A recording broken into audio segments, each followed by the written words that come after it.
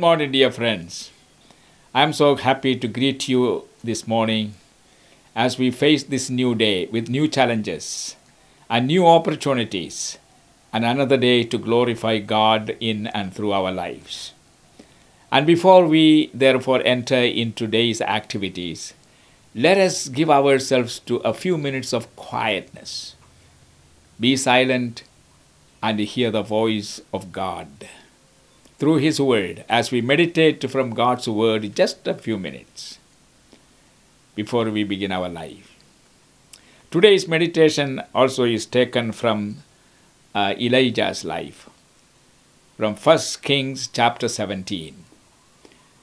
Last 2 days, we have meditated on verse 1. And today and tomorrow, we will be meditating from verses 2 to 6. So let me read that passage for you, 2 to 6 of 1 Kings chapter 17. Then the word of the Lord came to Elijah, "Leave here, turn eastward and hide in the Cherith ravine, east of the Jordan. You will drink from the brook, and I have ordered the ravens to feed you there." So he did what the Lord had told him. He went to Cherith ravine, east of the Jordan, and stayed there. The ravens brought him bread and meat in the morning, and bread and meat in the evening, and he drank from the brook. After Elijah had spoken to King Ahab, in that manner he spoke, two things were certain. Number one, a famine in the land. And number two, Elijah's life was in danger. What manner he used to speak to King Ahab? Verse 1. Now Elijah the Tishbite from Tishbe in Gilead said to Ahab, "As the Lord, the God of Israel lives, whom I serve, or before whom I stand, there will be neither dew nor rain in the next few years, except at my word." And so Elijah's pronouncement meant he needed to be hidden and protected and provided from two dangers, from the famine and from the wrath of Jezebel. Now, Elijah's pronouncement was a judgment against the sin of Ahab and the nation of Israel's sin, wickedness, idolatry, and all abominations. And therefore, Elijah needed a place of protection where he needed to spend as long as God allows him in solitude. And so let us think of the solitude that God Himself has provided for His prophet Elijah. He needed a solitary place, God's appointed place of safety. And that place happened to be Cherith, a brook. And Cherith means separation. So, in order to be in that place of safety during this famine time, he needed to be hidden.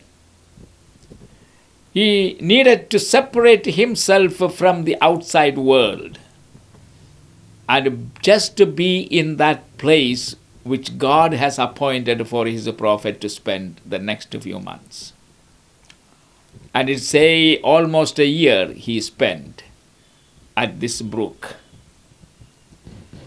Solitude was necessary for Elijah's safety. Jezebel is killing prophets after prophets. And by killing them all, he was hoping to get rid of Elijah. And that was her main target. Elijah was her main target.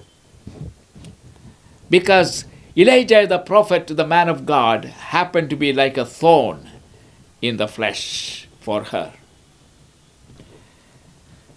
God has provided us with a cherith of our own. When we need to be quiet and separate ourselves, what is our cherith? It is nothing but Calvary, the cross. The cross where the rock of ages was cleft for us. And we can hide in that cleft of the rock of ages. That is where we find our protection, our safety.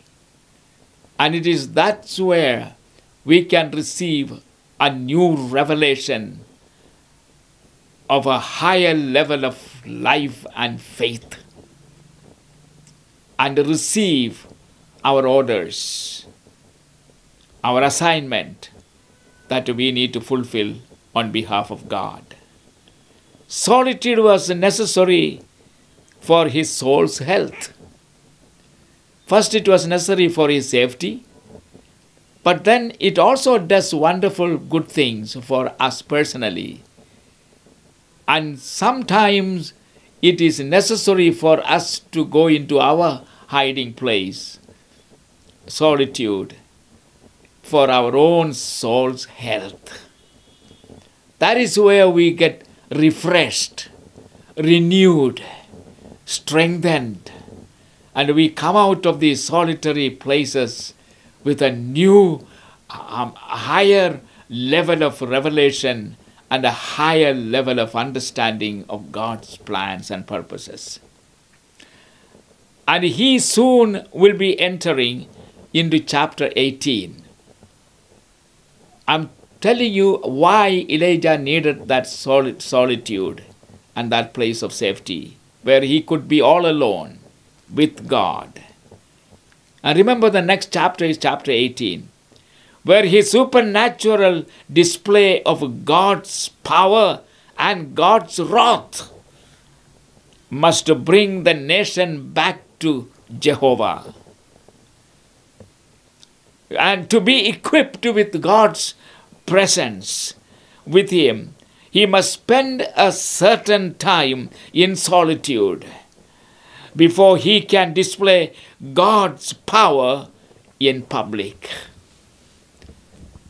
And the effectiveness of any servants of God, public life and ministry depends on how he spend alone in solitude in the presence of God. And without that preparation, my friends, we will not be ready to display God's power in public.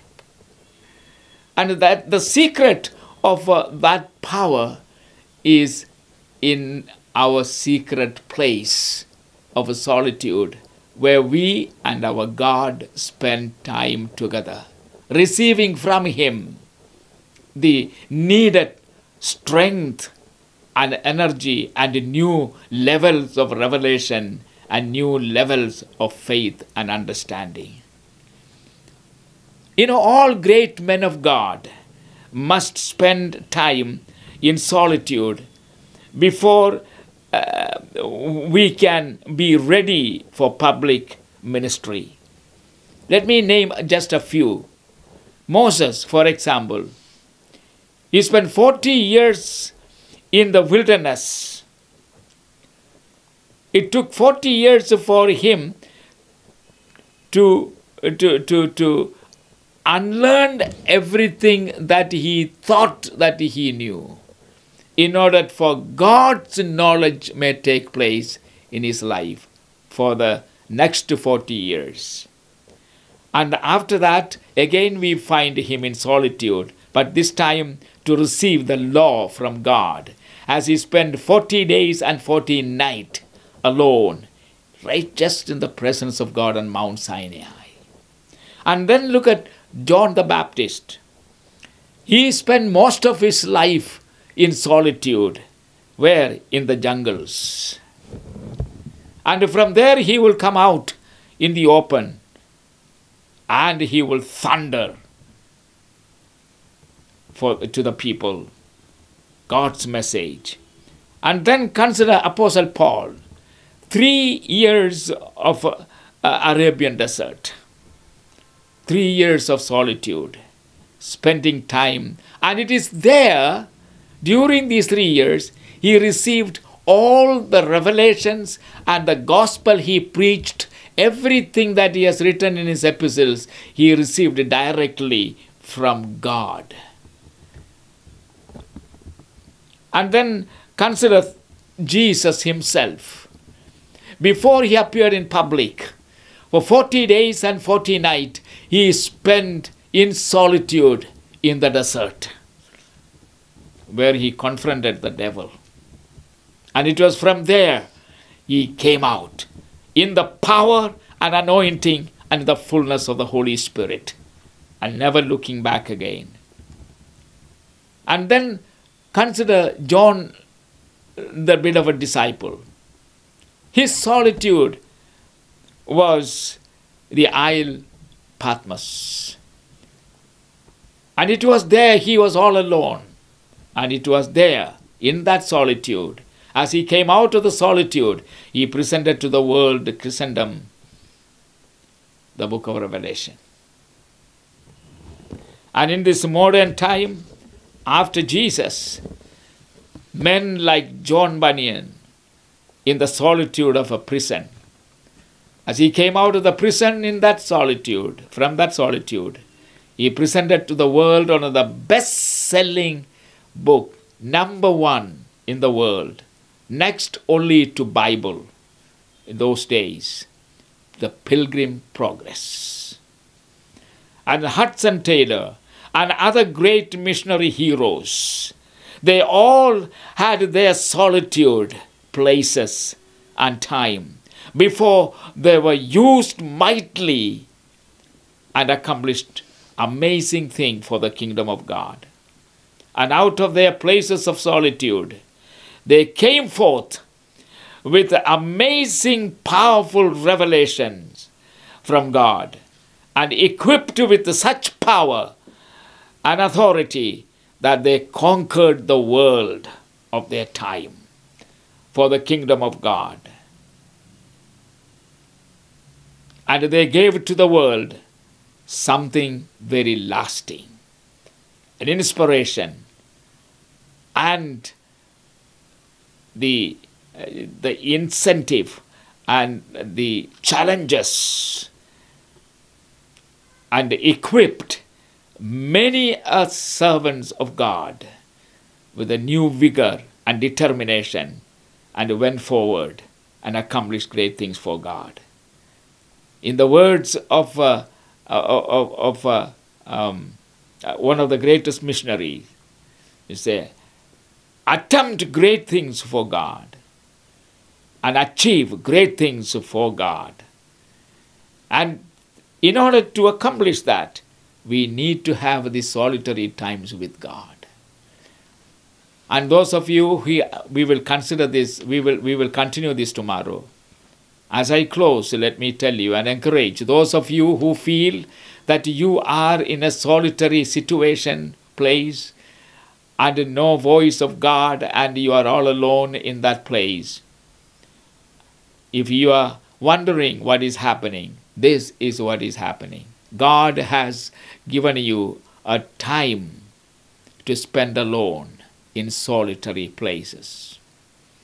And God wants to reveal to you something greater and higher revelation, that you may be properly equipped with His anointing and with His fullness, and strengthen you as you come out of these days of quietness.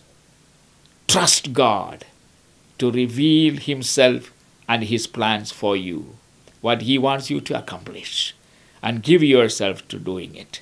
God bless you as you take this solitude and solitary situations from God, equipping you, preparing you, and giving you an opportunity to receive from Him His revelation and His anointing and His message, that you may go forth and change the world around you.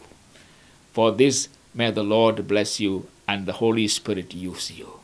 Father, I thank you for hearing us. Bless my brothers and sisters and let them know that it is you who has arranged this time of solitary silence. Thank you in Jesus' name. Amen. This is a great day, my friends. Enjoy this day and have a wonderful day.